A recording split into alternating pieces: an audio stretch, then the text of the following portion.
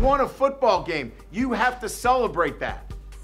But you also have to know, if you don't, go back and look at everything that you're doing. It's easy to be on the other side. So let's use tonight to self-evaluate. We're gonna do it as coaches. We're gonna self-evaluate how we can do a better job, and you should self-evaluate and say, how can I do a better job? We've got 3 games left. 3 games left, and you all know what we want. We gotta focus better, and we gotta get on top of it. Has everybody got it? Yes, sir. Perfect.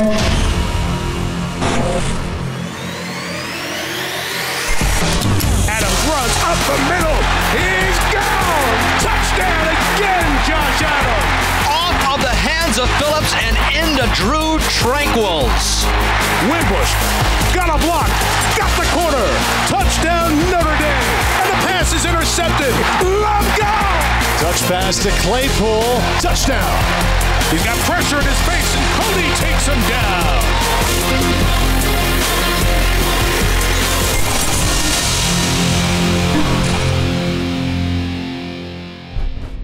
Welcome, Irish fans, to this week's edition of Inside Notre Dame Football with Brian Kelly. I am Jack Nolan, coming to you this week from the home team locker room inside Notre Dame Stadium. The Fighting Irish took control of their game with Wake Forest by scoring 24 second-quarter points on the way to a 48-37 win over the Demon Deacons. The Irish were not pleased. They gave up more than 20 points for the first time this season, but there was plenty to celebrate on both sides of the football. Linebacker Tavon Coney had another terrific game, leading the Irish with 12 tackles that included a sack among his 3 tackles for loss. Quarterback Julian Love set up Notre Dame's second touchdown with his 3rd interception of the year, and now has a school record 14 pass breakups this season after recording 3 on Saturday. Meanwhile, the Notre Dame offense was awesome. Even with Heisman Trophy candidate Josh Adams limited to 5 carries, the Irish rushed for 380 yards and passed for 330. The 710 yards in total offense, mistying the all-time Notre Dame record by just 10 yards. Leading the way was Brandon Wimbush. The first-year starter at quarterback threw for a career-high 280 yards and a touchdown, while rushing for 110 more yards and 2 more TDs, a performance that earned him the game ball. I think I've done a great job of going through the week and preparing myself to come out here and execute a little bit more each week on Saturdays. So I think the progression is heading in the right way for the entire offense. There have been themes through the year. In camp, I think it started as grit. Then it became dominate. And now it may be dominate and don't flinch. For the second straight week, you got scored on first and you didn't flinch. Yeah, I think, when you look at this football team, so many of those words have to come into your season. It's such a long season. The teams that you play are all, really good at preparing as well. And so I think it's just natural that those things are going to happen. And our team doesn't flinch. And again, Wake Forest executed very well, got 3 points on the board. But it's our turn now to get our opportunity to score, and generally our team is really good at responding. When you talk about your team doesn't flinch, team should be in capital letters because it's everybody contributing, and what really got you going was the 52-yard kickoff return by C.J. Sanders. Yeah, it was really nice. I mean, he's one step away from taking that to a touchdown, and great return, gives us great field position. And then offensively, it puts us in a great position to get 7 points on the board. In addition to Brandon's playmaking, his decision-making is getting better and better. You're 3rd and goal early. This is a huge down. He makes a great decision and then a great run. We've told him down there, look, if you're not sure, absolutely sure about the throw, take off, because everybody's in coverage, and he's so dynamic with the football in his hands. If he doesn't have a great throw or a great look, he's going to take off. He's pretty nifty, and he scores a touchdown. Now, after that score by Brandon, your defense comes up big. Tavon Coney again led the defense with 12 tackles, 3 tackles for loss, and the big play on this drive was a sack by Tavon. Yeah, I mean, we got after the quarterback a little bit in this drive. We were trying to get him off balance. We didn't get the kind of pressure that we thought we were going to get with some of the 5-on-5 matchups. So Tavon was able to get some pressure there, disrupt the quarterback, and we were able to get off the field. As we go through the big plays, the defense made a lot of them. After the Yoon field goal on the drive where you forced the punt, Julian Love comes up with his 3rd interception of the season. He's got 14 pass breakups. That's a school record, and that sets up another touchdown. Yeah, just a great individual play, stepping in front of a quick game route into the boundary, and takes it all the way down to the 5-yard line, makes it an easy opportunity for us to convert another touchdown. And that's what our defense has done all year. They've given us great field position, given us an opportunity at some easy scores, and that was a big play for us.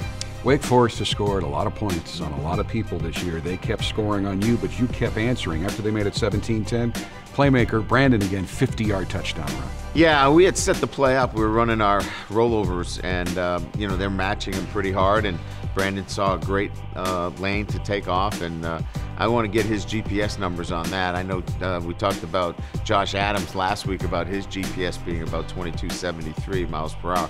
I want to see what that GPS when it comes in tomorrow, because it looked like he was moving pretty good. It was just a great run. Just before the half, 99-yard touchdown drive that I know you really liked. Well, Mike McGlinchey jumped offside, so it's really 99.5 yards. He wanted me to make sure that got on the record, because he's responsible for the longest drive in the history of Notre Dame football, because he purposely jumped offside.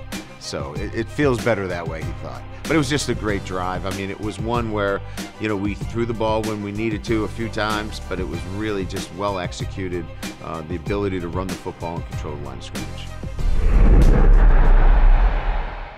You start the second half up 31-10, but you knew it wasn't enough, and you needed to get off to a good start. They had the ball. Can you get off to a better start than the play Dalen Hayes made? No, and that's the thing. I mean, the first thing was we got to get good kickoff, we got good coverage, and that was the challenge that we had at halftime, up 31-10. All right, how are we going to respond? And our defense did a great job. We get 3 and out. We get into a really good rhythm there, and I was pleased. And unfortunately, from that point on, although we do some really good things offensively, we may have let our guard down a little bit defensively. So you force a punt from that drive, you get a field goal, and then a little bit later, Wimbush hits Chase Claypool for a 34-yard touchdown, does a great job getting in the end zone. He had a great day, 9 catches for 180 yards. Yeah, he did. He made some really nice catches. He probably wants the double move that he dropped on the sideline back, but at least he came back, and that's the great thing.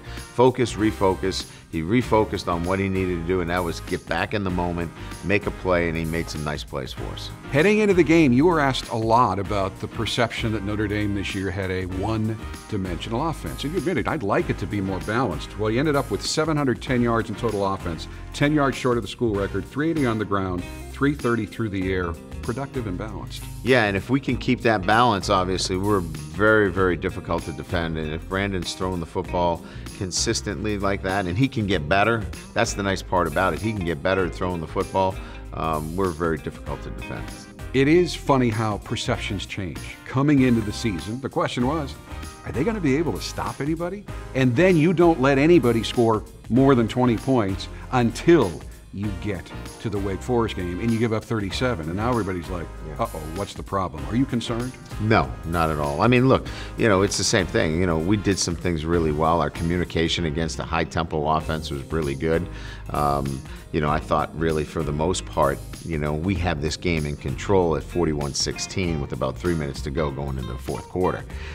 We give up 10 points in the first half. So we did some things well.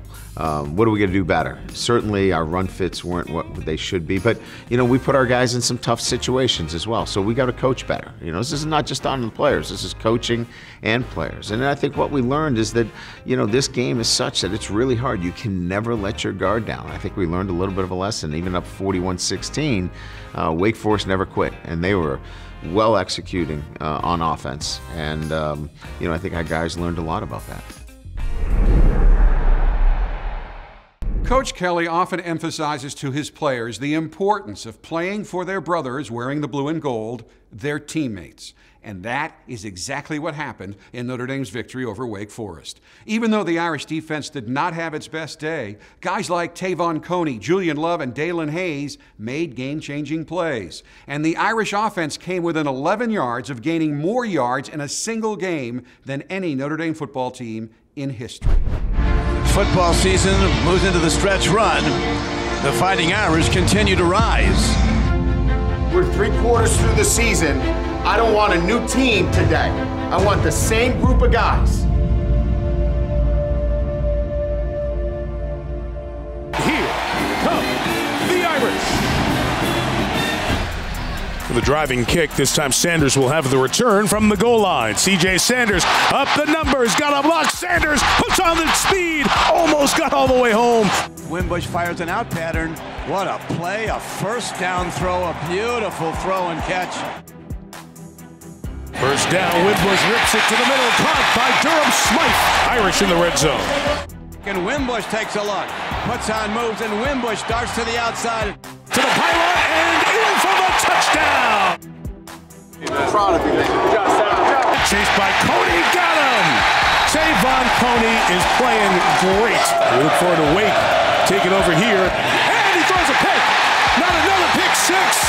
Julian Love couldn't get down the sideline, but he's out of bounds at the 5. His 3rd interception on the Go work. Notre Dame in a power set. They go to the run, and Tony Jones pikes it down, takes it in. And the Irish now have scored 16 unanswered points. Wimbush takes it himself, running up the middle of the field. He's on the way, all the way home. He's gone. Touchdown, Notre Dame. 50-yard touchdown run. Wheels, what? Stay on, man. It's McIntosh left, cuts it upfield. McIntosh accelerates, put his man down. McIntosh foot race. Wimbush taking a look. He's on the run. Wimbush inside the 20 and the 10 and down to the goal line. But the Irish concern right now is their quarterback, who took a heavy hit on his way to the goal line. Use that second timeout to get organized around Ian Book. Brian Kelly figured it out in the spring. He's got a good number 2. It's play action and Book to the end zone. Touchdown, Nick Wisher. Notre Dame goes to the locker room with its biggest lead of this day, 31-10. This team's not going to go away. You know that, okay? They rallied once already. They'll rally again. Defensively, you get a stop. Offense, you guys score. All right, let's set the tone in the very first series. That's how we start this second half. Everybody on that? Yes, sir. All right, let's get our job done. Let's go. Jalen Hayes off the corner gets Matt Colburn. A loss of 2 to start this second half. 3rd and 8 run, and Julian Aquara will have none of that. He and Niles Morgan on the tackle, and it is a 1-minute 3 and out. Brandon Wimbush, he has a left hand injury that he sustained on the second to last play. He was having x-rays done at halftime. Aggressive shot downfield again. Caught by Claypool to the 5-yard line. Middle of the field. There goes Claypool. Having a massive day. Claypool. Wimbush with time, flinging it again. Claypool. This time going for the pylon. And he is in for the touchdown. Big game for the sophomore from British Columbia. The Irish come away with the victory. The championship aspirations continue. The Irish go to 8-1. This process is hard. Now, you won a football game. You have to celebrate that. Game ball tonight, Brandon Wimbush.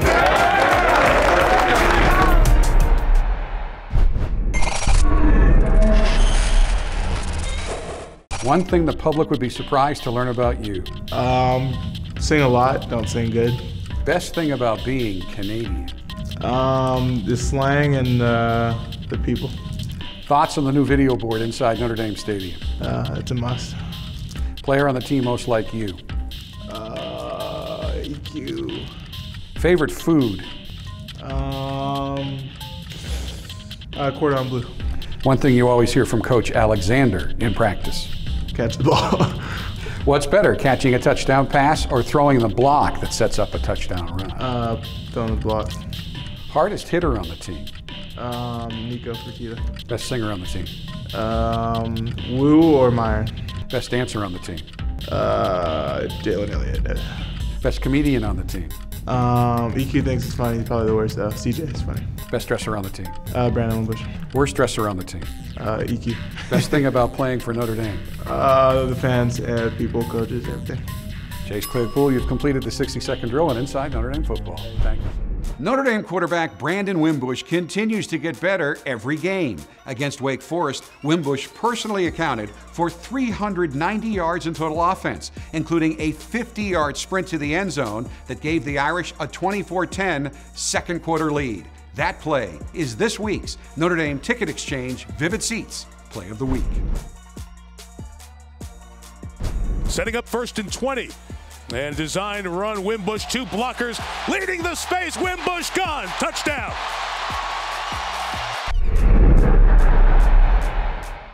It's time now for the experts at TireRack.com question of the week for Coach Kelly. This week's question comes from Scott Keene of Nashville, Tennessee. Coach, Tavon Coney has excelled this season. To what do you attribute his tremendous improvement?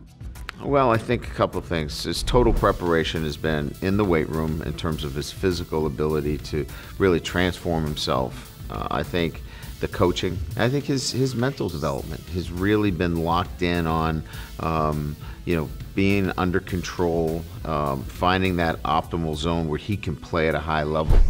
Next up for Notre Dame, a trip to Miami where the 8-1 Irish will take on the Hurricanes in South Florida for the first time since 1989. The top 10 ranked Hurricanes are 8-0 after beating a ranked Virginia Tech team 28-10 last weekend. We have to play at a high level. We're playing a very good opponent, and we have to get back to playing for 4 quarters, and obviously the traits that got us here will be the ones that will allow us to win. And so as long as we get back to our 4 quarters of focus and attention to detail, it'll be, again, one heck of a football game, and one that we expect to win. That will do it for this week's edition of Inside Notre Dame Football. Fighting Irish Media will travel with Coach Kelly's squad to Miami, and we'll bring you all the highlights on next week's show. Until then, thanks so much for watching, and as always, go Irish! Inside Notre Dame Football is presented by TireRack.com and brought to you by Team Notre Dame partners, Coca-Cola, Under Armour, and Gatorade. Inside Notre Dame Football is also brought to you by Bank of America, the official bank of Notre Dame Athletics, Vivid Seats, Canon, Xfinity, Delta Airlines, proud to be the official airline of Notre Dame Athletics, Nissan, Notre Dame Federal Credit Union, and SiriusXM.